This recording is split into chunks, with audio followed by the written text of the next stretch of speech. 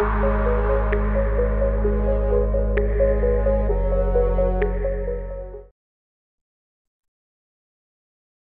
writing PHP and MySQL websites, what we want to do is ensure that we have our own local web system. In the courses, we normally prefer Xampp because it has Apache, Maria, which is the MySQL, Apache is our web server, and the PHP service.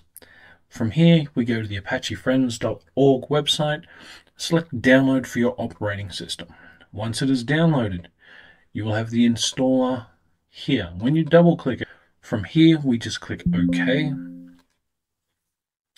Then we go next, next, keep it as the default, next, next, next, and now we wait for it to finish to install. Once the installer has finished installing, you'll be presented with this final screen. Untick the Start Control Panel, click on Finish. Now from here we're going to deal with the UAC issue. So this is the user account access. So inside local disk, go into the Xampp folder, scroll to the bottom, find the Xampp control configuration file. If you have extensions on, this is a .ini file. Right click, go into Properties. Then select the Security tab.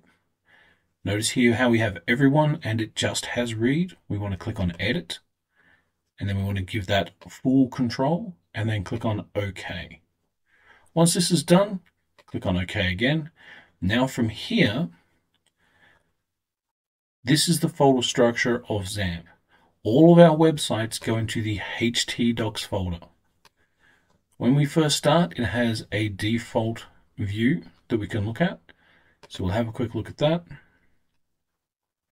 We double click Xampp control.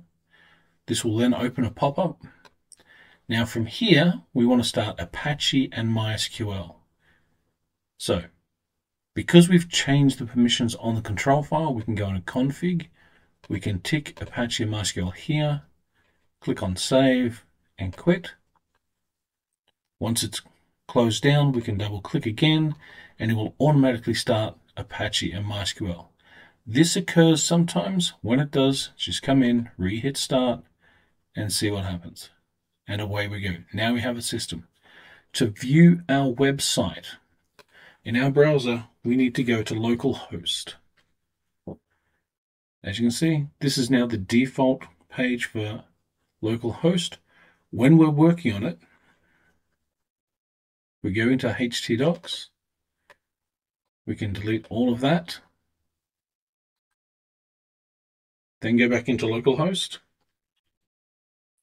And as you can see here, this is now an empty page. So let's go one more time back into our htdocs. We right click, go into here, open with code. In here, when we're dealing with PHP, always make PHP files. So let's go to index.php. And just quickly, we put PHP like that and like that. We always encapsulate our PHP with these tags. We can put in the command php info and close it with a semicolon. So now, if we save it, minimize it, we have to always hit the refresh button to see our changes. You'll be told all about the system that we have up and running. To close the system down, go back into the control panel, click stop, and then quit.